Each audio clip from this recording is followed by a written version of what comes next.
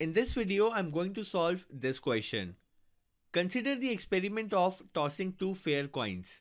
Let the event A be a head on the first coin, the event C be a head on the second coin, the event D be that both coins match, and the event G be two heads.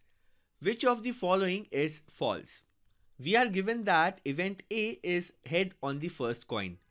So that means A is equal to HH, HT.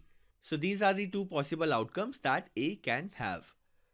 The event C is head on the second coin. So C is equal to TH, HH. The event D be that both coins match. So D is equal to HH, TT, and event G be two heads. So G is equal to HH. Now we have to test which of the following statements is false. First of all, let's understand the meaning of statistically independent. By statistically independent, we mean that the probability of joint occurrence of two events should be equal to the product of their individual probabilities. So if X and Y are two events, then we say that X and Y are statistically independent when probability of X intersection Y is equal to probability of X multiplied by probability of Y. So if this condition is satisfied, then we say that X and Y are statistically independent. So let's test this step by step. In part A, we are given that C and D are statistically independent. So let's check if that's true. So to check this, let's first find C intersection D. So C intersection D is equal to HH, as we have HH in C and HH in D as well. So C intersection D is equal to HH. And this implies that the probability of C intersection D is equal to probability of getting HH, and this is equal to 1 by 2 multiplied by 1 by 2. So this is equal to 1 divided by 4.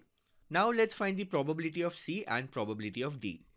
Probability of C is equal to probability of the outcome TH plus probability of the outcome HH.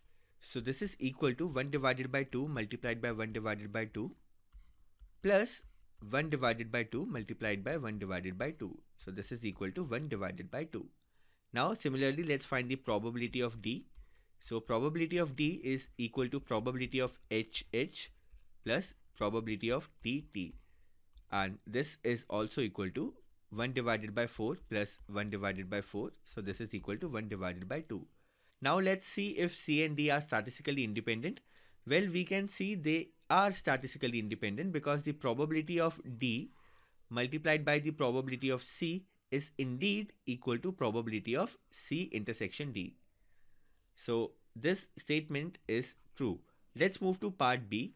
In part B, we have to check if A and G are statistically independent.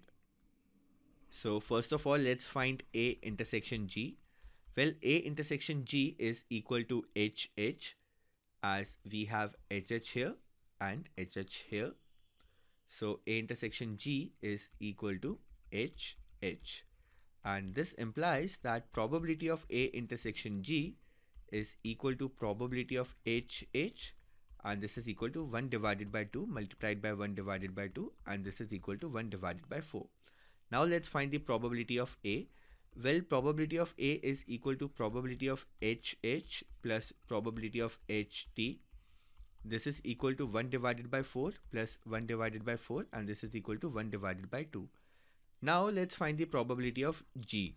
Well, probability of G is equal to probability of HH, and this is equal to 1 divided by 2 multiplied by 1 divided by 2, and this is equal to 1 divided by 4. Let's see if A and G are statistically independent.